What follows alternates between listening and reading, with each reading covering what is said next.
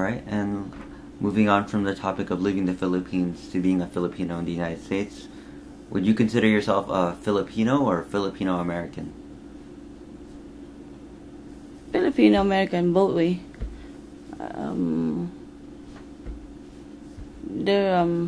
I have nothing against between Filipino. Either way, Filipino-American is the same thing.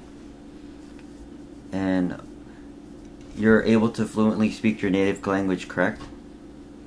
Not really, because I have 3 languages. I have English, Pangasinan, and Tagalog. What would you consider of the 3 your main language at the moment? They're both equal. I speak English, I speak Tagalog, I speak Pangasinan. When it comes to my parent, I talk, or my brother and sister, I talk to them in Pangasinan. And if I'm with my kids, I talk to them sometimes in English or Tagalog. Same as at job, I speak Tagalog and English also. Because a lot of Filipino migrate here also, that, you like a home. You feel at home that you're talking to them in Tagalog. And do you eat Filipino cuisine more than you do American, or as much as you do Filipino? I eat different kind of food. Filipino, Mexican, or Chinese food. It doesn't matter what, or hamburger, or American style. It's okay. Anything will do for me. I'm not a choosy person. What difficulties did you face maintaining your culture, your Filipino culture? Back 1987, I was a bit bullied, but that was it. After that, as part of growing up, I'm okay.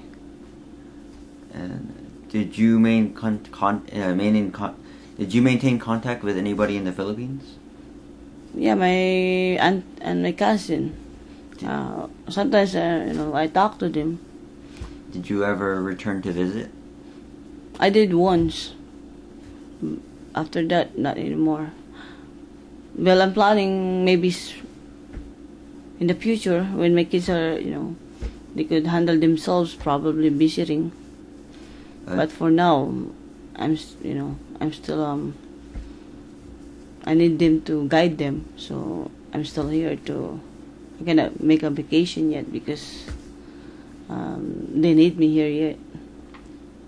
And to sum up this interview, do you think it was worth migrating over here to America, or would you have rather stayed in the Philippines, having known all you did now about the United States?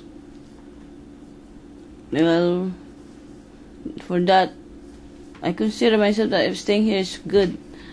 I don't know, but in the Philippines also we have a good life, so it doesn't matter which part I should be in, either in America or in the Philippines.